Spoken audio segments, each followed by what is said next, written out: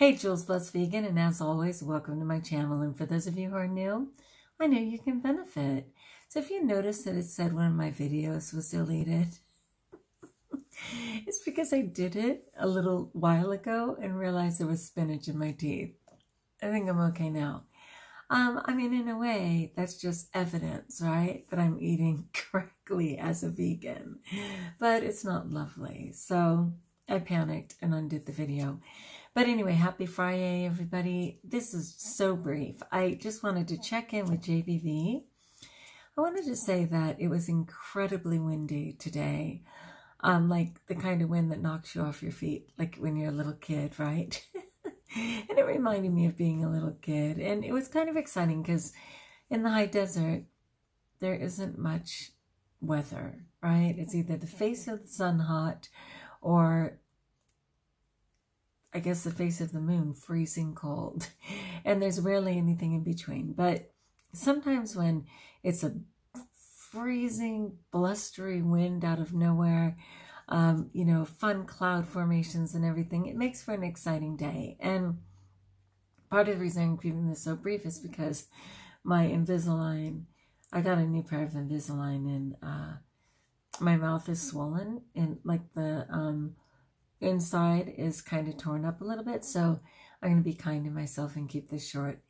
But anyway, it was an exciting windy day. I was proud of myself because for a lot of people, it was the immediate excuse of it's too cold and it's too windy, so I can't exercise. And I was like, you know what? Feels just right to me. And I got out there and did my 10 laps, which is about 2 miles during lunch recess. So I was very proud of myself for that. As per usual, they put treats in our box at school. I happily passed mine on to someone else. There was extra food from the students because they do provide lunch, and with it still being COVID, we pass them out, but if children are absent, we can't return the food. And so I bravely separated that food, got rid of the nonsense, considered my pig, considered what I could justify, like the beautiful pears that no one was going to eat. And I was really proud that I completely stayed on my food program for today. And I really just have to live one day at a time. Absolutely said my rosary, said the mass, you know, did kind of all the things and tried to be kind to my animals and spend some time with my husband as well. So I'm ready to wrap this up. But I wanted to check in with JBV too. One other thing, while I was laughing and rejoicing and feeling childlike with the wind, as I was driving home through it, a rock hit my windshield. I know. And my car's only 4 months old, and by all accounts it's new and beautiful, and now it has a spider crack in the windshield.